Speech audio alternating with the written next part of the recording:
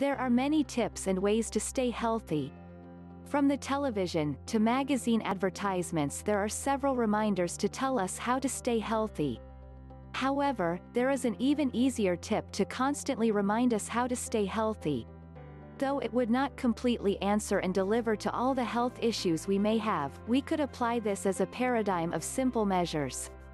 An equation for staying healthy could be as easy to remember as 1 + 2 + 3 = 6. 1. We have to start an equation for staying healthy with the first thing to remember: our life.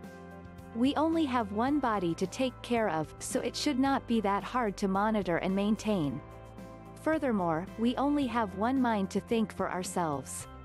We cannot depend on others to tell us how to stay healthy or be healthy. We have to look for the appropriate information ourselves and apply those learnings by ourselves as well. Another thing about 1 is that we only have one shot in this life to do this. Of course, we may be able to rectify certain health practices when we stumble, but how sure are we that we would still have that second chance of living a normal life if the damage has already been done? Therefore, the 1 that is pertained to in this equation is ourself.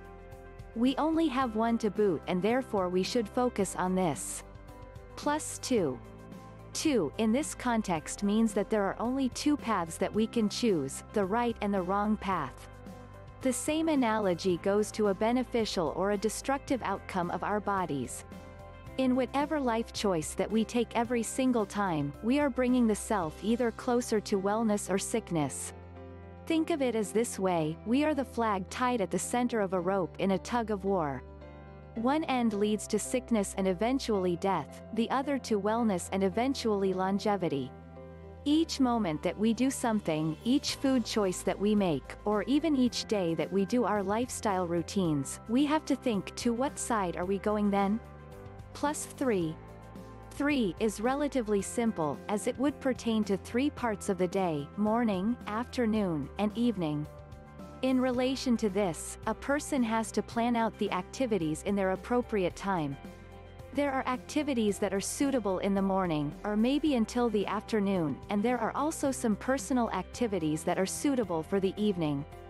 Any unplanned schedule and adherence therefore would result to added stress, and therefore be detrimental to the self.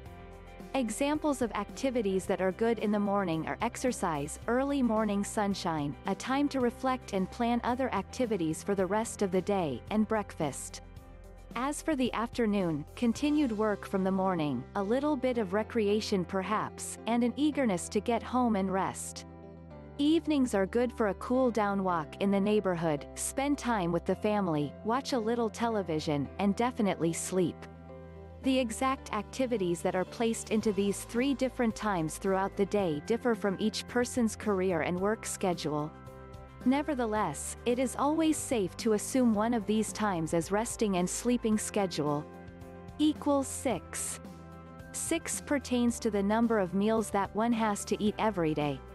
Recent studies have shown that the average daily caloric requirement needed per day is best digested and assimilated if they were distributed into 6 small meals instead of 3 large ones as considered before. This allows the body to digest the food at a constant rate without oversupplying and causing the body to store excess nutrients into fat. The 1 + 2 + 3 = 6 paradigm is an equation for staying healthy which can be applied to almost anyone, even those who are recuperating from sickness, and those who haven't experienced any major illness yet.